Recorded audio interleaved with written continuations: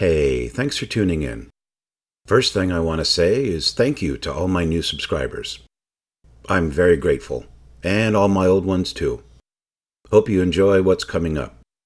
Aiming to have episode 2 of the Spitfire build drop this weekend. This video is about where I am with the 2 group builds. The Heavy Armor, Heavy Guns group build, hosted by Akim at Model Bao Yorama and Marcus at Scale Bench. Links in the description to their channels, some great videos there. I selected the E100, which really wasn't all that inventive. However, it's my first prototype or paper tank, and at 100 plus tons and a 150mm gun, very heavy. This amusing hobby kit went together really well. I've been filming both of these builds in detail.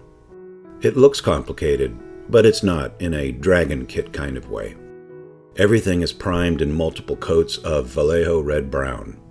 I shadowed with NATO black and highlighted with sky gray from Tamiya. I didn't want to put Mr. Color thin paints on the Vallejo. I will then recoat with Vallejo red-brown for the final modulation effect. The barrel is left in black. These are the side skirts.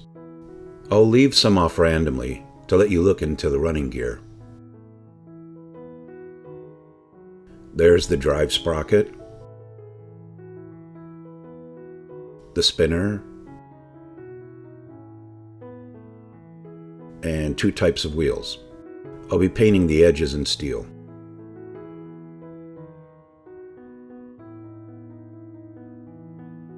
I've mixed up the layering, and they'll next get steel worn where the wheels are. Leaving the final color scheme a mystery, I'll do that and weather it a bit. The Fat Fenders, Fins, and Chrome group build, hosted by Rob at Time Machine Scale Models. I'm doing the Revell 56 Del Rey. Rob is a great guy, please go check his channel out. This group build ends in 3 weeks. Here's the cabin.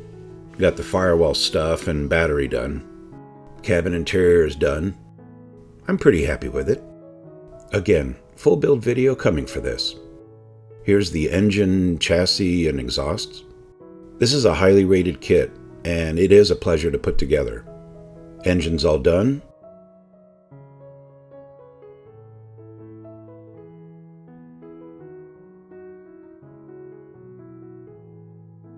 Axles and brakes done.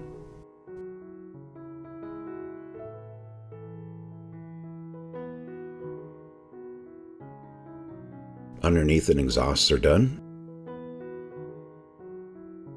6 coats each of Mr. Color Metallic Red and Mr. Color Gloss Black. That took about a week and a half. It hasn't been wet sanded or gloss coated yet. That's the next major step. I need to put on the chrome and rubber seal paint.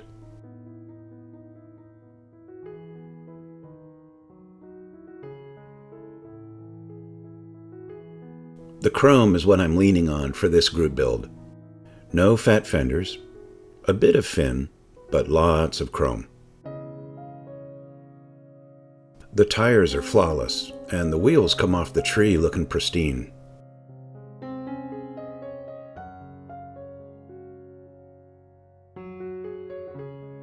Need to finish the body, add the chrome, decals, and glass.